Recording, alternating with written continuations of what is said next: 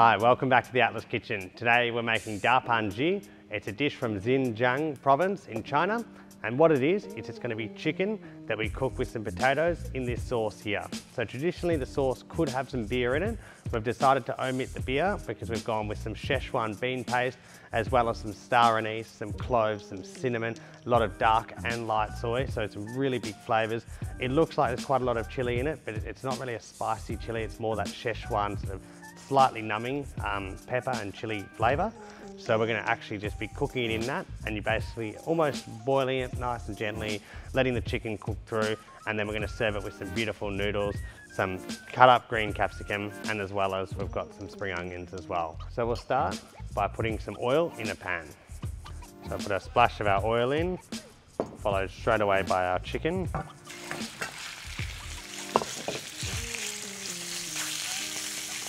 We want to go for a nice sear on top of that.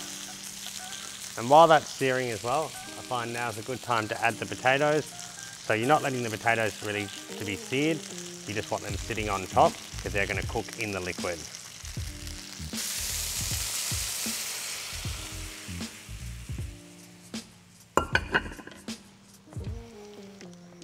So now I've added the sauce in with the potatoes and the chicken, and I just want to turn it right down just to a sort of a simmer. So you might want to add a little bit of water. So as the sauce is simmering away until the chicken and the potatoes are cooked, you just want to sort of have a taste because it is soy based. You don't want to over reduce it. You can always just add a splash of water. You want that real soupiness. It's going to coat the noodles as well as the whole chicken and potatoes as well. So now I'm just going to add the green capsicum into our dish.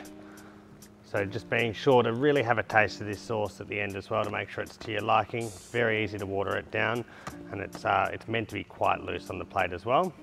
And we'll get our noodles in also. So we've got our fresh egg noodles here, boiling water, and we boil them just for about 2 minutes or so, just so they're cooked.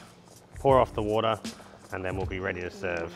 Now the noodles have been cooking for 2 minutes. We'll take those out, letting all that water strain off. And then our chicken should almost be ready as well. So once the chicken and the potato are cooked through, tasted the sauce to your liking, the capsicum's ready as well, and then we're ready to serve.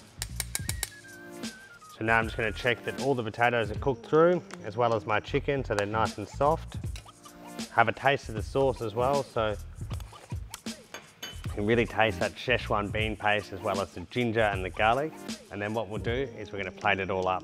So at this point as well, if you just want to add a splash of water just to sort of bring that sauce, if you've over reduced it and it's looking a bit glazed, just a little splash of water is what brings it. I want a really nice pouring water consistency for this dish. And now we're going to put the noodles onto the plate like so.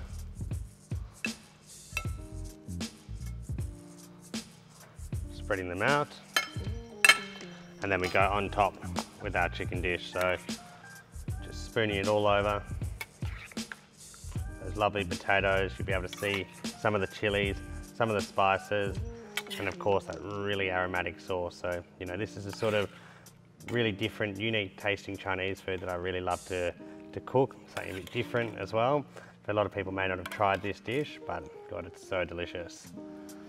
And then we just finish with the spring onion just all over the dish. It's a really, really nice dish, something that's, you know, going to be very tasty for the whole family. It's got a really interesting flavour, such an intense, fragrant Chinese dish.